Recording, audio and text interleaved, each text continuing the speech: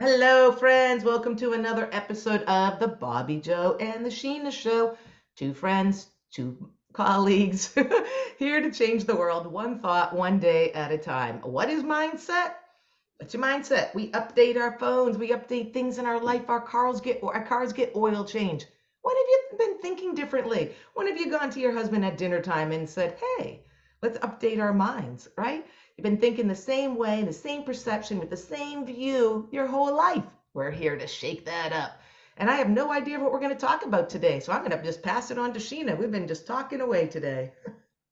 It's basically around perfection and manifestation. So here's the thing that I realized that I did is that if I thought that something wasn't right and I didn't want it the way it was, and then I wanted to change it, then I'm basically coming from lack, complete lack, because I'm saying this isn't good enough and I want this. So basically, I'm saying I'm not good enough, you're not good enough. There's this whole space and it's lack, lack, lack. Now, if you turn around and you just go, well, it's perfect, and it is perfect for the vibration that you're on, again, that's a whole other, you know, thing that we'll do. Then that could be the next one. We'll talk about the vibration and perfection.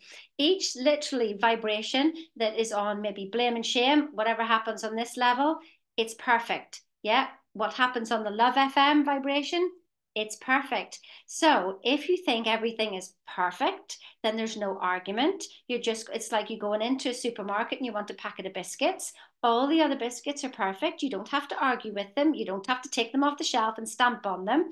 No, you focus in on what you want.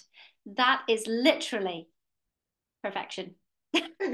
We have like less than a minute before this turns off. All I'm going to say of that is everything is perfect, and everything, I said this before, is in divine order. We've been talking about this subject all week.